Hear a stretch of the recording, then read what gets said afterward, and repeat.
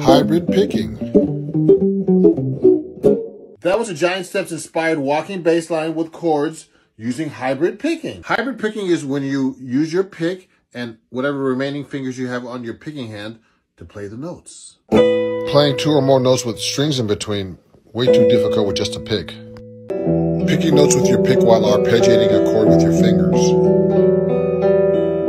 Playing grooves like bossa nova with alternating bass notes and independent chord rhythms. And my favorite, walking bass lines with syncopated rhythm accompaniment and percussion. Those are a few examples of what you could do with hybrid picking. It's up to your imagination to do what you want with this technique. Please comment, like, and follow.